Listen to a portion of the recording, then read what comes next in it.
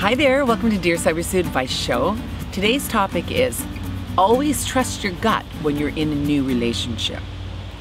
Now, you know those spidey senses that you get that feeling sometimes. Sometimes it's like a dangerous instinct that tells you to be careful about something. And those ones you tend to listen to a little bit more than the ones that include your heart or your dating life and things like that. Those ones we tend to kind of push to the side and ignore a little bit. Now, the problem with doing that is the best guide you will ever have is your instincts. Your gut is telling you to move away or to let you know some kind of warning signal about what's going on with this new person. Always listen to it. The times that you don't listen to it are when you end up in trouble. And I don't mean trouble necessarily always in a bad way, but in a way that causes you drama. It causes you maybe a year of ups and downs within this partnership and you can't understand why you're not working as a couple. But in the very beginning, your instincts, your gut told you to stay away from this. It wasn't a good fit. And what do? We don't take the easy path. That's the easy path. We take the hard one.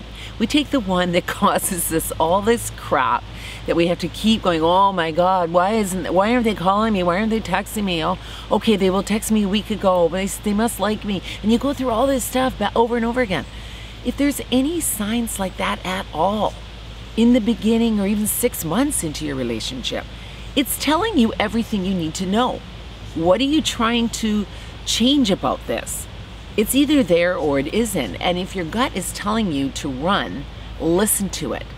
Because most people that you talk to, including myself in certain situations, which is why I'm here on a YouTube show telling you all these things because of the stupid mistakes I've made in the past, I don't want you to have to go through that.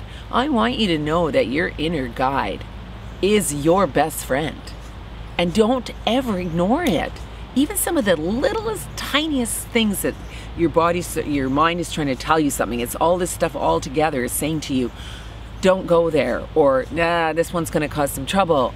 Please listen to it. You will save yourself so much anxiety and so much pressure in life because each path that you go on from listening to your instincts will be a better path and probably more of a right path.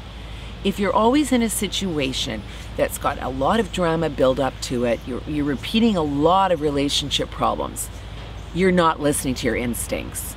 And I can tell you, they have been there. You've just pushed them away. Sometimes your gut instincts aren't really big, loud, obnoxious bells in your head. They're just little sort of naggy ones, right? It's that sort of, as I always call them, spidey sense. It's like something that tingles and you go, Or it can be really good instincts too. You want to be able to listen to your instincts, good or bad, and use them to your benefit. So if it's a good instinct, like, oh my God, yeah, this feels so right, that's a gut instinct telling you you're on the right path, and go with it. It doesn't mean you're gonna maybe marry somebody that you feel good about, but at least you're in the right direction. And that's what your gut instinct is all about. It's letting you know which way to go. If your body and your mind are coming together and telling you strongly to go a certain way, listen to that. Because if serendipity is a very cool thing, and a lot of that is all about listening to your inner self, listening to your gut, because that will always put you in the right direction and on the right path. Ignoring it, you're going to have so much more complication in your life. So I just want to leave you with that. Please listen to your instincts about everything in life, and you will have a much better existence. I promise you that. Thanks everyone for listening to Dear Sybersue. Please subscribe to my channel, like the video, and comment. I love your comments. Thanks everyone. Bye.